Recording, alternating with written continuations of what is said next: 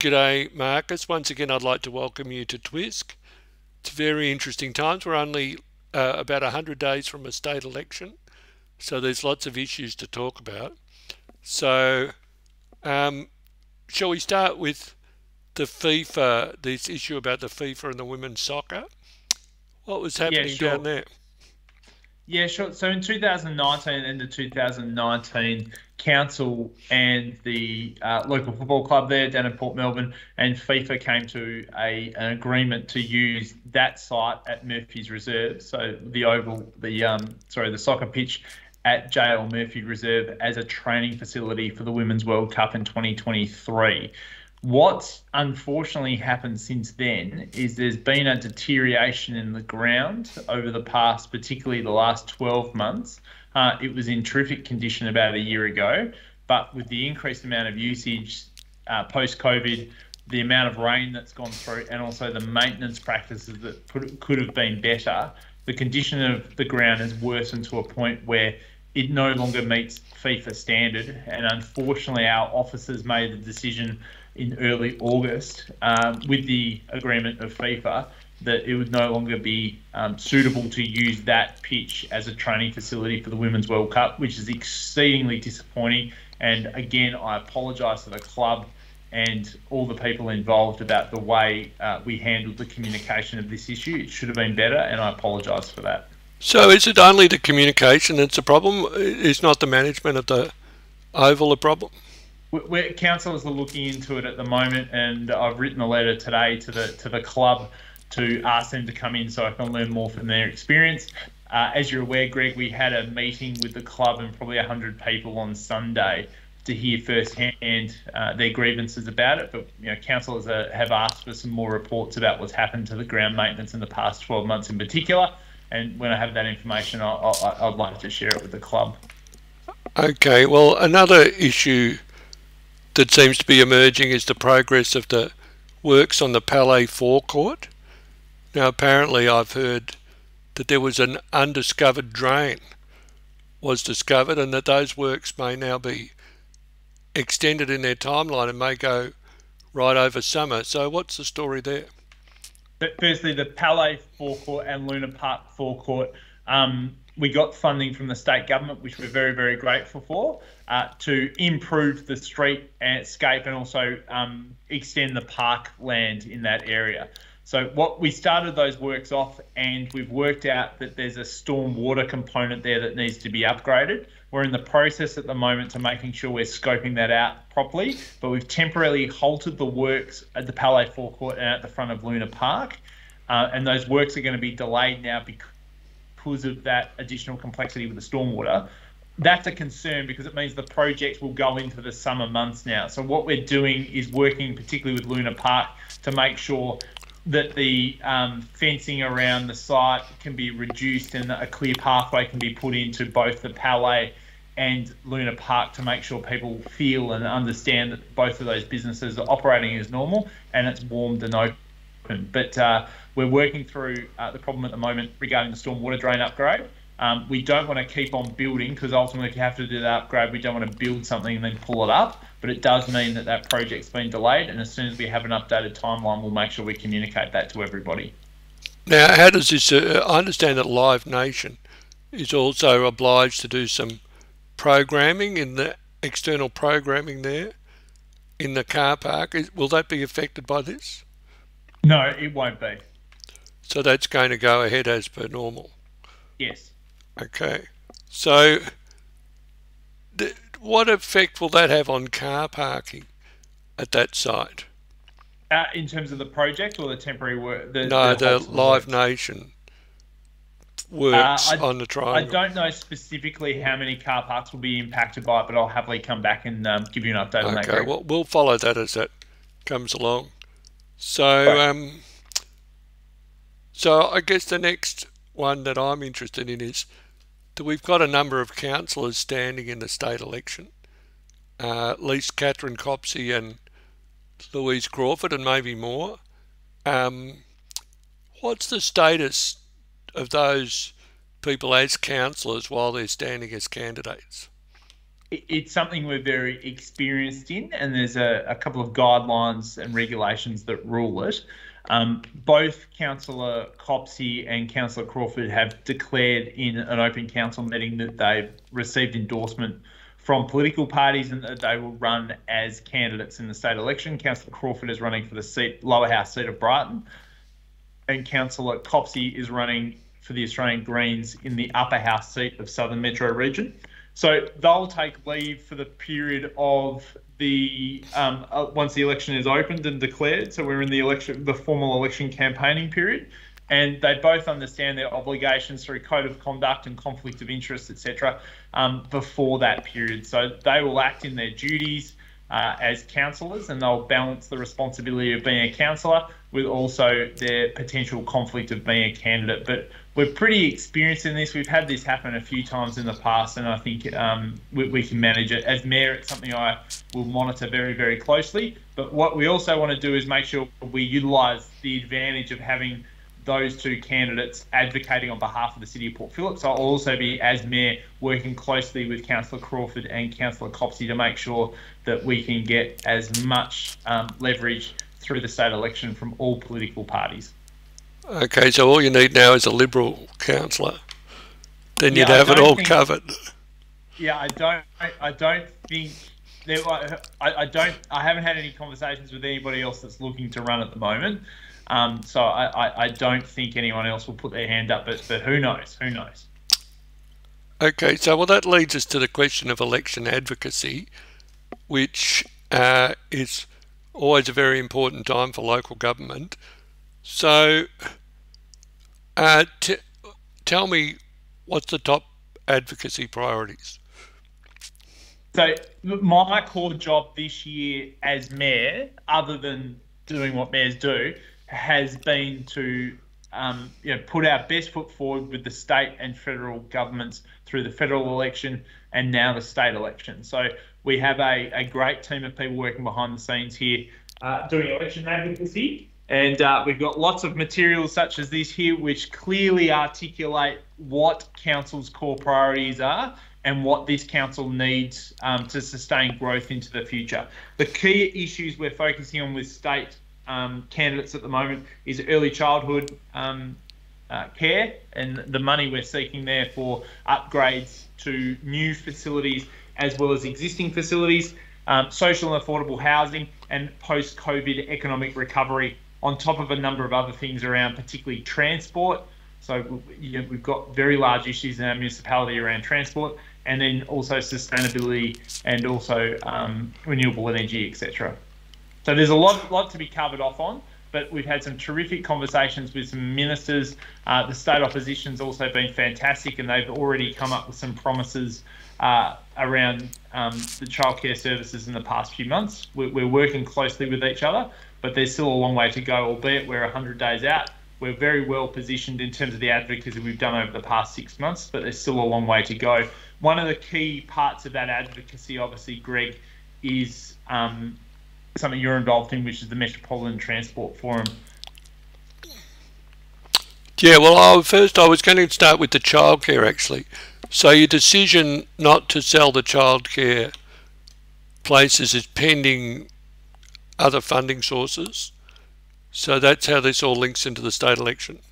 So we had a confidential meeting on a confidential item come to a council meeting last Wednesday, where the sale of the 3 centres that was out for consultation was taken off the table, and that's subject to rebuilding or refurbishment of those facilities, subject to funding from the state and federal government, which it's obvious we don't have those agreements in place at the moment, but we felt it was important that we communicated with the centres so they had surety moving forward.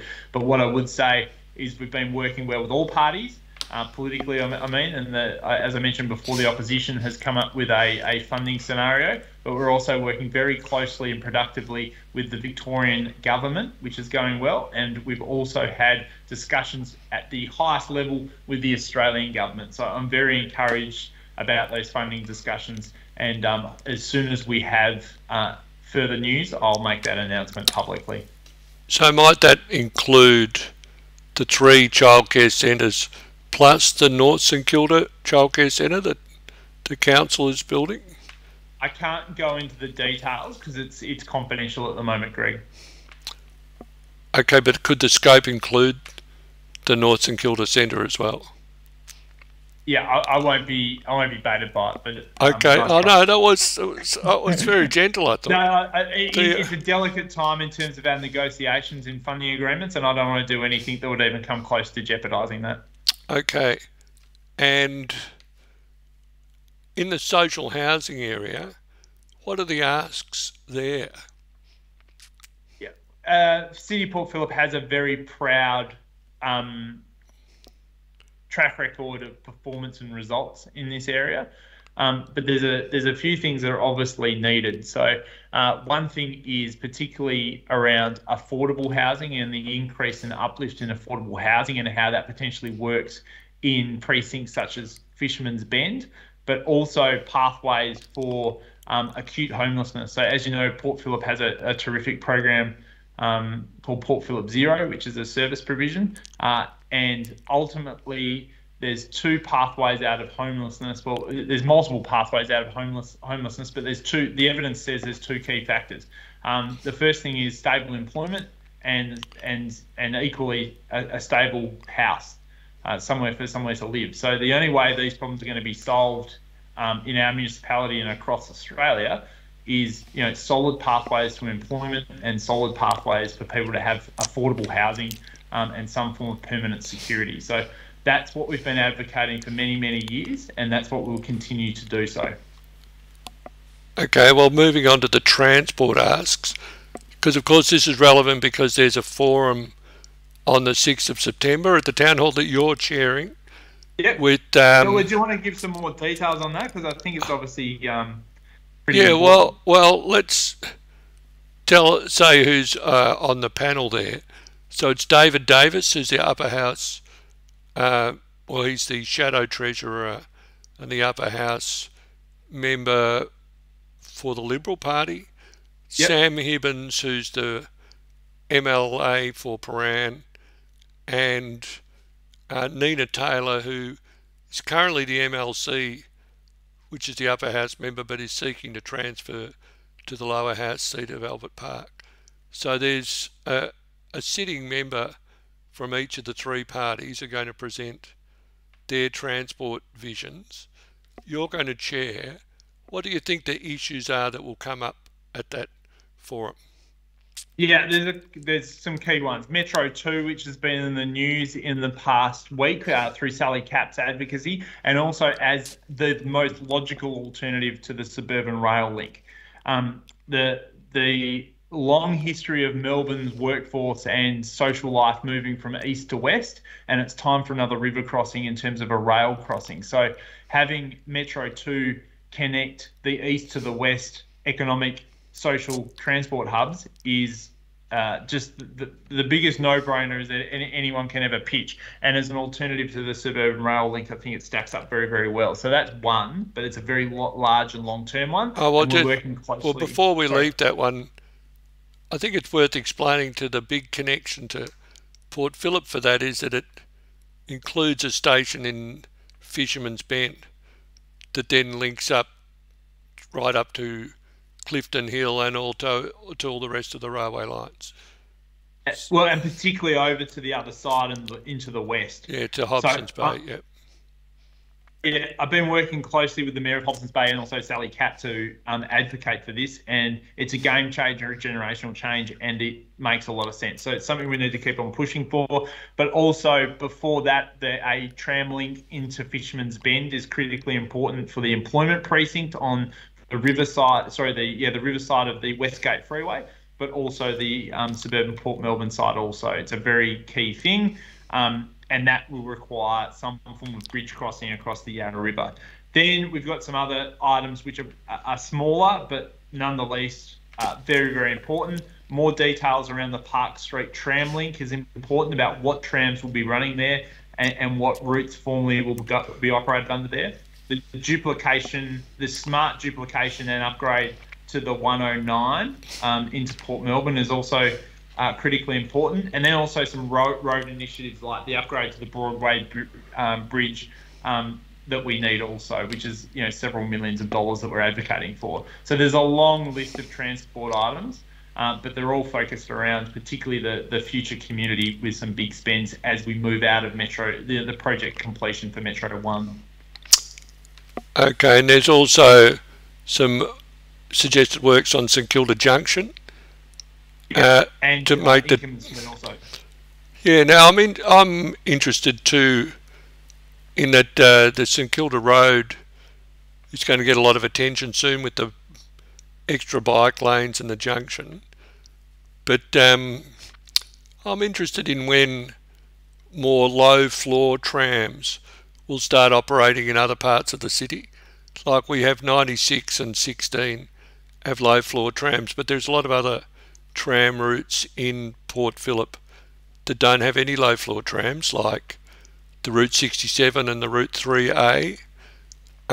So do you know? And the 12, but the 12's got predominantly some low accessible tram stops, admittedly, but they still can't get on there with a wheelchair.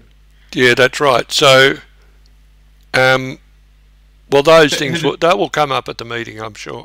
They will. There's a couple of things we're working. Obviously, most of this sits within the Department of Transport, but number one is your council needs to be advocating for these, and we are. The second thing is we need to be working with the Department of Transport to make sure the infrastructure is there. So a lot of those trams have a much more higher power load than the old generation trams. So substation upgrades are required, and we're working with the DOT to get better outcomes for those. Those of you who remember, there was a substation put on the St Kilda Junction, which, okay, isn't the most beautiful place in the world compared to what it used to be, but putting that substation there in the way they did it was a very poor outcome, in my opinion. We're working with the Department of Transport, who's done a good job so far to ensure those sorts of mistakes don't happen in the future, but we also get the benefit of making sure that infrastructure is put on place so those new trams can run on those lines.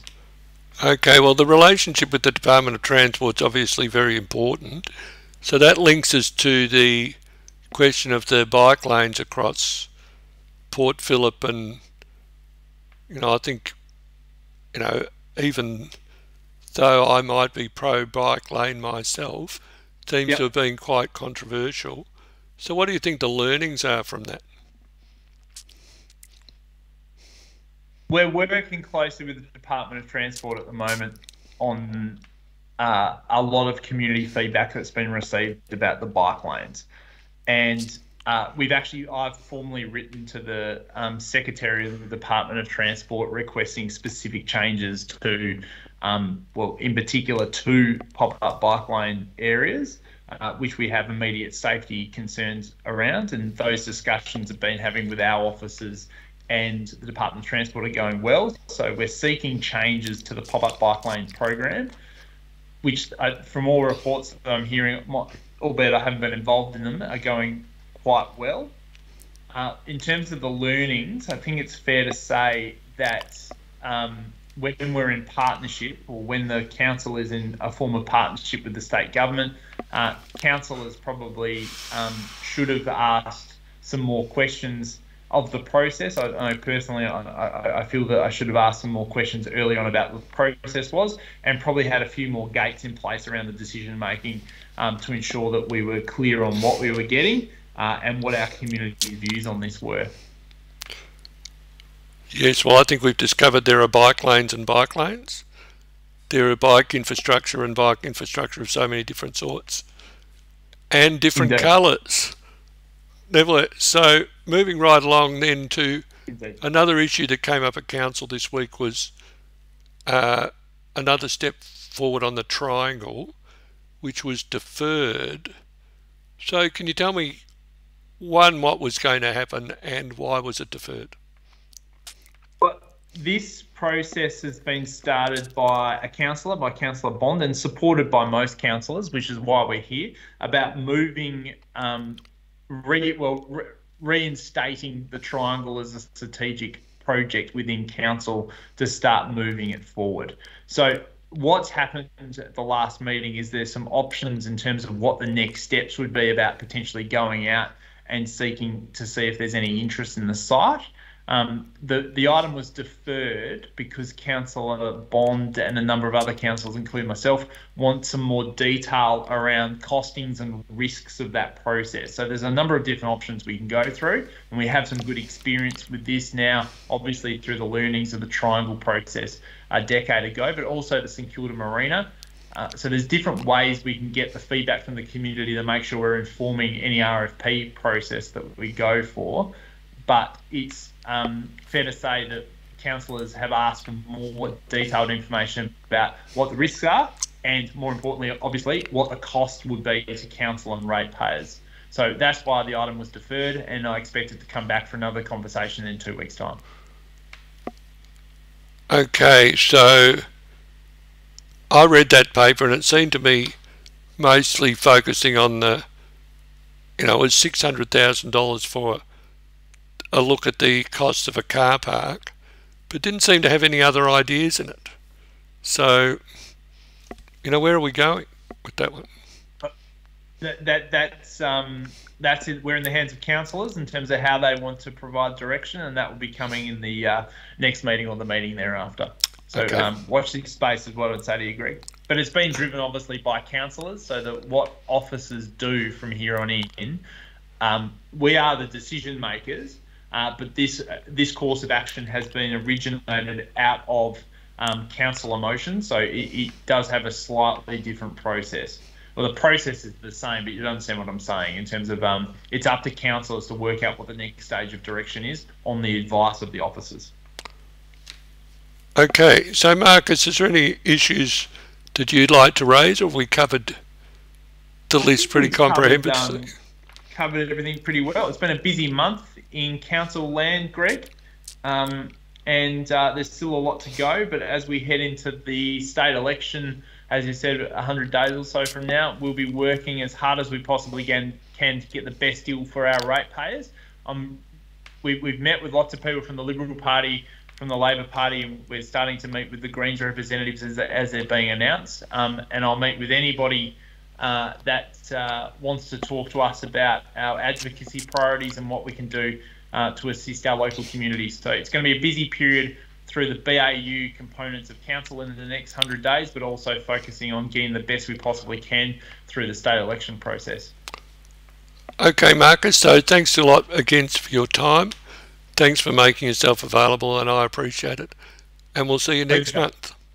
Yeah, thanks for having me. I appreciate it, Greg. Bye-bye.